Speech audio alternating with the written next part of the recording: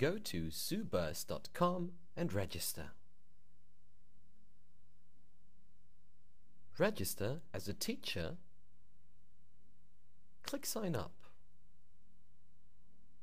Then click on My Books and New Book. Then type in the title of your book. Type in what this book is all about.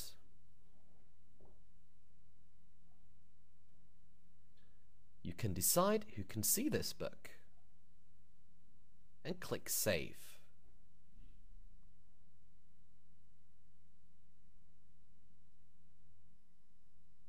Choose an image for your book. For example, we are looking for a king.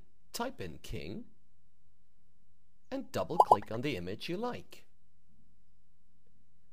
Write something into the page narration field. For example, your story, or the beginning of your story, or the title of your story.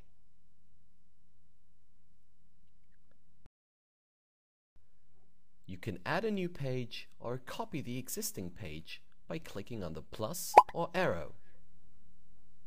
You can let your characters speak by clicking on them and adding the text they're supposed to say.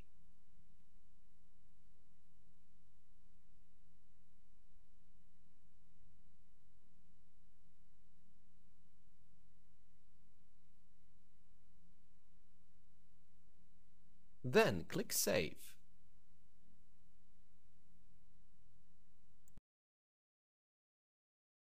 Add as many pages as you wish. Then click on My Books. Choose your story and click on the View button. Now you can watch your story.